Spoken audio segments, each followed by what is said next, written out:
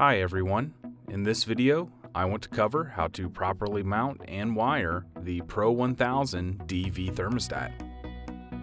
When replacing or installing a thermostat, please make sure that your system is powered down for your safety. You can either do this at the furnace or at the breaker. The Pro 1000 DV subbase is mounted with 2 screws. To make sure it's secure, utilize a stud or drywall anchors. When wiring the subbase, please verify your system type and wire accordingly. You can find wiring diagrams in the installation manual, or you can verify the connections at your furnace or air handler. After the subbase is wired, insert batteries into the Pro 1000 DV and attach it to the subbase. You can now power up your system and make sure everything is working properly.